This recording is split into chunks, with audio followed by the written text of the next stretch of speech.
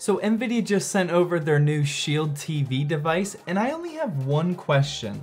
Why didn't I buy this thing earlier? There's one feature on this thing that is just so baller. Let's get into it.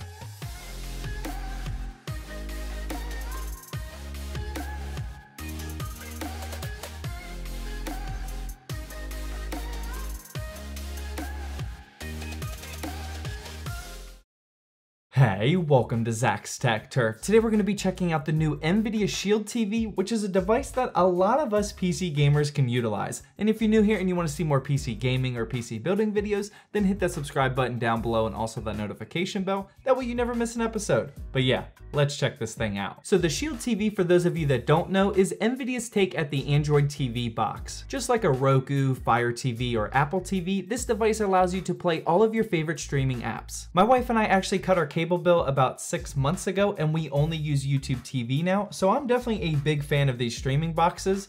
I kinda already own like 5 of them. Any of the Android TV boxes are perfect for you cable cutters out there because there's so many different streaming platforms these days, but the baller part about the Shield TV is that it's made for PC gamers in mind. There's 3 main ways to play games on this device. The first one is just normal Android gaming where you can download games from the App Store.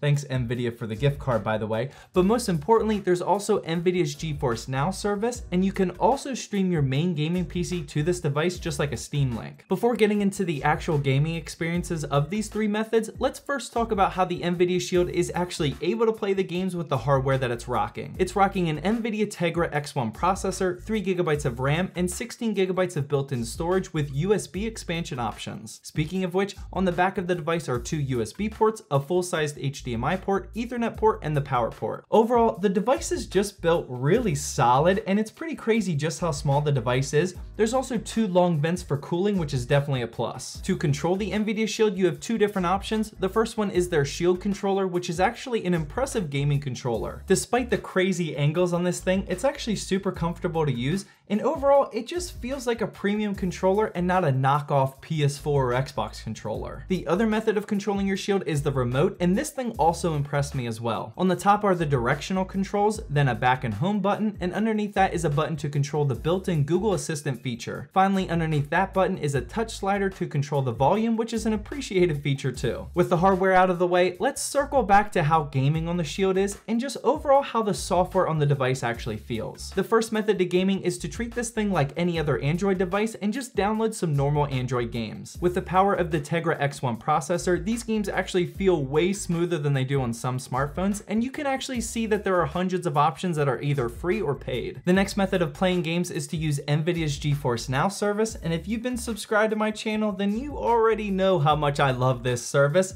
I've made 4 different videos on it at this point. GeForce Now allows you to stream your personal PC gaming library from a super powerful gaming PC in the cloud to your Nvidia Shield TV, and it's a very smooth experience if you have a decent internet connection. I would definitely recommend using Ethernet with GeForce Now, whether it's on a desktop, a MacBook, or the Shield TV, but if you absolutely have to use Wi-Fi, you definitely can do it as well. And finally, the third and final way to game on the Shield TV is to use Nvidia's GeForce Experience streaming service, which allows you to stream your own gaming PC to the Shield device. All you have to do is enable game streaming from GeForce Experience. Yes, this does mean you'll need an Nvidia graphics card, but then you're good to go. You then have access to your entire gaming library, and this is perfect for people like me who have their gaming PC down here in the basement, but also want to game upstairs in the living room or even in the bedroom. This is the same concept as the Steam Link if you're familiar with that, but I would comment that the GeForce Experience service actually produces better results over Wi-Fi. Like I said, you definitely want to use Ethernet for anything game streaming related, but I actually connected this device over 5 GHz and played upstairs, and the game streaming was actually pretty flawless. Overall, I'm definitely really happy with the ample amount of ways that you can game using this streaming box. If you're interested in picking up an Android TV box so you can use your favorite streaming apps, but also want to have some gaming options, then I would highly recommend checking out the Nvidia Shield TV. One more thing before wrapping up this video, I want to talk about a feature that may not apply to all of you,